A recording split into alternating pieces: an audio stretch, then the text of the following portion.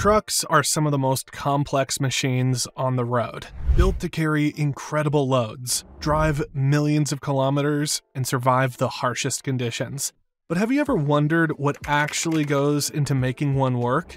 From the engine that powers it, to the fifth wheel that connects it, to the dozens of hidden parts you never see. Let's break down every major truck component and explain what each one does, all in under 10 minutes. Everything begins here, the engine. Most heavy-duty trucks use large inline-six diesel engines, usually between 11 and 16 liters. That's up to 10 times the size of a car engine. They're built for torque, not speed. Torque is what moves 40 tons from a standstill. Instead of high revs, truck engines produce massive pulling power at low RPMs, often below 1,200 revolutions per minute. Inside, you'll find steel pistons, forged crankshafts, and turbochargers that compress air for extra power. These engines can easily last 1.5 million kilometers with proper maintenance, something almost no car engine could dream of. Modern trucks are basically rolling computers. The ECU, engine control unit, monitors everything: fuel pressure, turbo boost, emissions, and even driving style. On newer trucks, multiple ECUs communicate through a CAN bus system, managing things like transmission shifts, braking balance, and even adaptive cruise control. This allows the truck to be powerful, fuel efficient, and compliant with strict emission rules at the same time. Next up, the gearbox, the link between engine and drive wheels. Trucks don't just have 6 gears like cars. They can have 12, 16, or even 18 gears. Older models used manual transmissions with longer gear levers and double clutch systems. But today, most long-haul trucks use automated manual transmissions, AMTs. These are computer-controlled manuals. They shift automatically, but still use a clutch and traditional gear sets, giving you the best of both worlds: efficiency and comfort. The transmission helps the engine stay in its sweet spot, the perfect RPM range for pulling heavy loads without wasting fuel. The clutch connects or disconnects power from the engine to the transmission. In heavy trucks, it's not a single disc like in a car. It's a massive twin-plate clutch built to handle enormous torque. From there, power travels down the drive shaft, a long spinning tube that sends rotation to the rear axles, the heart of the truck's traction. Here's where things get interesting. Most American trucks use tandem axles, 2 drive axles at the rear. Each has a differential, which splits torque between the left and right wheels so they can rotate at different speeds when turning. Some have interaxle differentials too, allowing torque to be shared evenly between both rear axles. And if things get slippery, drivers can lock these differentials for full traction, sending equal power to all drive wheels. Suspension in a truck has 2 jobs: support huge weight and provide stability. Older models used leaf spring suspension, thick metal strips stacked together. Modern trucks often use air suspension, where airbags filled with compressed air absorb bumps and automatically level the ride height. It not only improves comfort, but also protects fragile cargo, and allows height adjustment when connecting or disconnecting trailers. Stopping 40 tons isn't easy. Truck brakes are air-powered, not hydraulic like cars. An air compressor fills tanks with pressurized air. When the driver hits the brake pedal, valves release that air into the brake chambers at each wheel, pushing huge pistons that apply the brakes. Most modern trucks use disc brakes, but drum brakes are still common for durability. They also have engine brakes and retarders, systems that use engine compression or transmission resistance to slow down without wearing out the main brakes. That's why you sometimes hear that loud brrr sound on downhill roads. Everything sits on the chassis, a massive steel ladder frame made from reinforced beams. It's designed to flex slightly under heavy loads without cracking.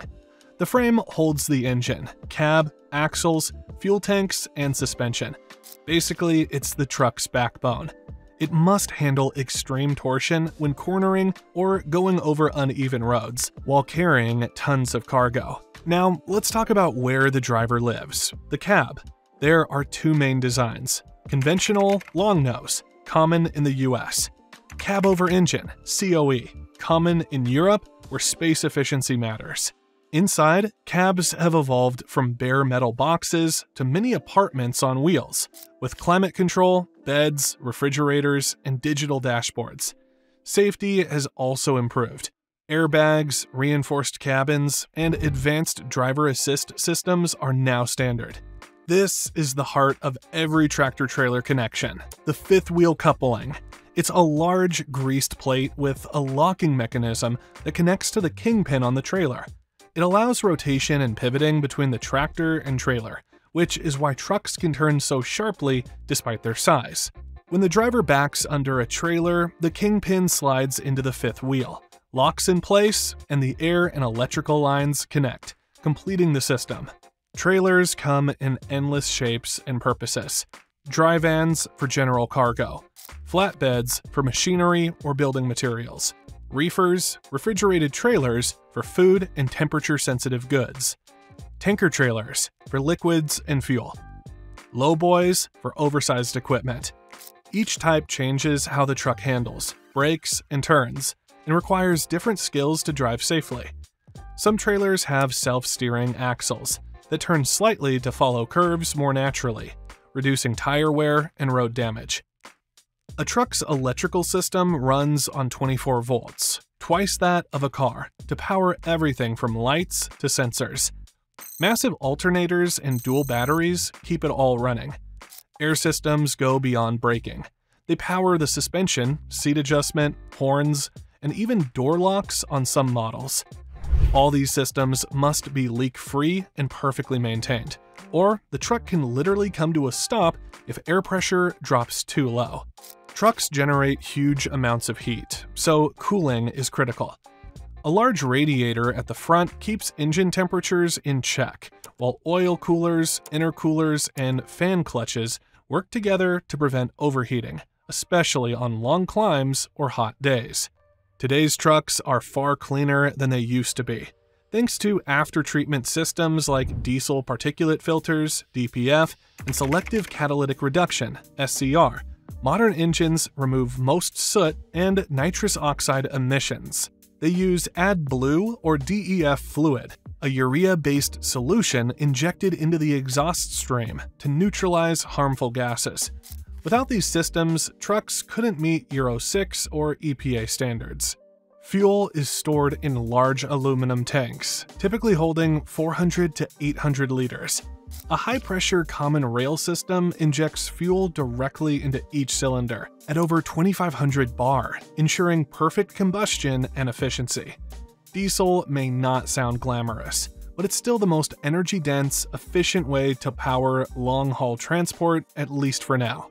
Truck tires are engineering marvels. Each can handle over 4 tons of weight, and they're designed for minimal rolling resistance and maximum lifespan, often retreaded multiple times before replacement.